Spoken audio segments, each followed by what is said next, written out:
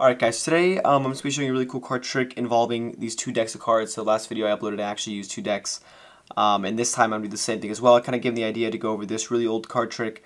It's super cool, and I guarantee anyone you do this to that you're going to impress them. So here's what it looks like. So you can have your spectator pick any deck they want. It doesn't matter. They can actually pick red or black, and let's say for instance they were to pick the black deck of cards, right? So here's how it works. So let's say they pick the black deck, the red one's going to be ours. What we're going to do is you're going to tell them that you're going to look away. So in this case, I'm going to look away, but I'm just demonstrating it. Let's say while I'm looking away, you took the cards, you cut them, you flip the next card that you cut to face up, and then you went ahead and then you cut the deck just like that. So you should have a card face up in the middle. So at this point, what I'm going to do is I'm going to go ahead and turn my head now.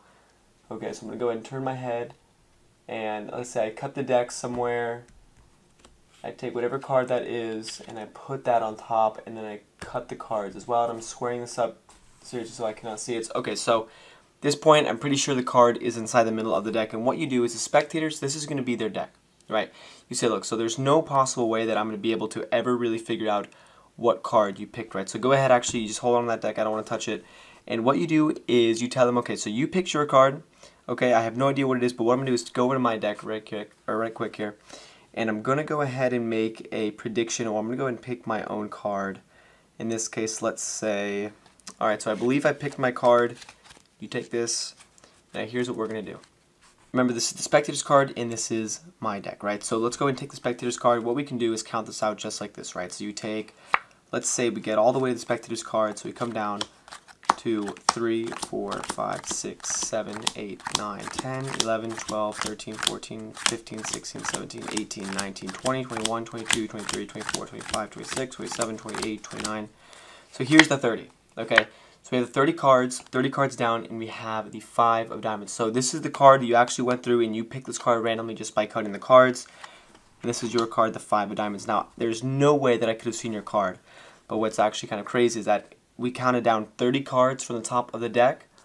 All I'm going to do here is count down 1, 2, 3, 4, 5, 6, 7, 8, 9, 10, 11, 12, 13, 14, 15, 16, 17, 18, 19, 20, 21, 22, 23, 24, 25, 26, 27, 28, 29, and the 30th card is going to be the same exact card that you picked. Like I said, guys, I had no idea what card you would have picked, but this is the same exact one in the same exact order of the deck. So that is the trick, and if you guys want to learn how to do it, do not forget to stick around for the tutorial. Alright, so there is a little bit of a setup when it comes to this card trick, and the only thing you have to do is actually take two decks and put them in the exact same order. So you can shuffle them up, do whatever. It doesn't really matter what order the cards are in, it just matters that they are in the same exact one, right? So once you have them in the same exact order, so you just make sure you look at the cards, you make sure every single card is lined up with each other. It is the same going throughout the deck. All you have to do is take one of those cards and reverse the order so that way you have them both in the same exact order but one in the reverse. Alright, so now at this point you should have the two decks like this, both in the same order but one of them reversed, just like I have the bottom one. So the 2 diamonds is going to be at the front here, and then as you guys can see back here, this is going to be the 5 of diamonds, and that's going to be the first card in this position, but then in this deck it's going to be the last one back here. So you just have them in reverse order. And what you do is you can actually have the spectator pick whatever deck that they want to. You can bring out the 2 cards, and if they do want to look at them, you can show them the cards. They're in no order. So at this point, you tell them, go ahead and pick red or black, right? So they're going to pick whatever deck they want, and what you want to do, let's say they picked red here. What you're going to do is you make sure you display exactly what you want them to do, because you don't want them to mess up the cards. So you show them, you say, okay, so go ahead and take half the deck, cut that over to the side, and then from the pile you cut to, make sure to take the first card that you cut to, leave that face up, and then cut the cards on top. So it's the only one that's face up. And you want to make sure they know exactly what they're doing, or else, like I said, the trick isn't going to work. So while they do that, you're going to be closing your eyes or turned away. So you really don't know what card they're picking. Okay, so they really go through, they really cut the deck just like this, wherever they want to. They're going to take their card. In this case, it could be the Ace of Clubs, but you don't know that yet. You're going to cut the deck, or they're going to cut the deck, and they square it up, and you come back, and you're not going to be able to see anything. Okay, so at this point, what you can do is make up a little small talk, or just, like pander around and kind of just like pick up the deck for 2 seconds and say, look, there's no possible way I'm going to be able to know what card that you picked, right?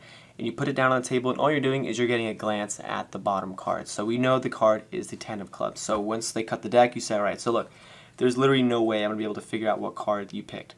You just flip the deck over, look at the bottom card. In this case, it's the 10 of clubs. So now you're remembering the 10 of clubs. That's going to be your key card. So you tell your spectators that you're going to go to your deck now, and you're going to pick your own card, right? So they don't see what you're doing, but in reality, here's what you're going to do.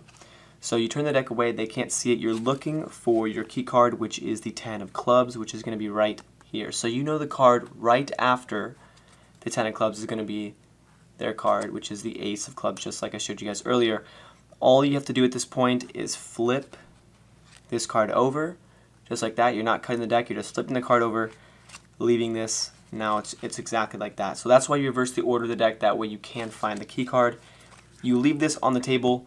And now there's a few ways that you can bring about choosing or showing off the spectator selection. So in the performance, I actually just went ahead and counted the cards off the moment that I picked up the spectator's deck. But what you could do to make it a little bit more interesting, the ending, you can actually go through the spectator's deck first like this and show them, okay, so you happen to pick the ace of clubs here, right? So you can leave that out jogged.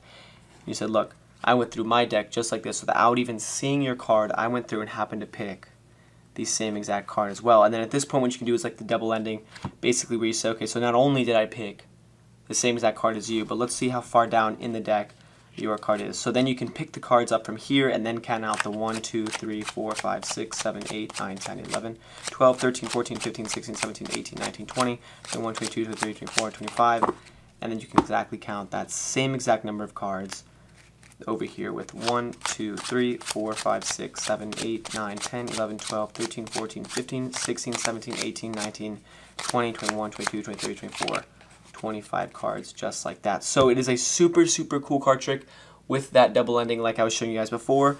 Your spectators really aren't going to know how exactly you did this, and I really do like this effect. So I hope you guys like it as well. Thanks for watching, and if you want to, go ahead and subscribe. And see you guys in the next video.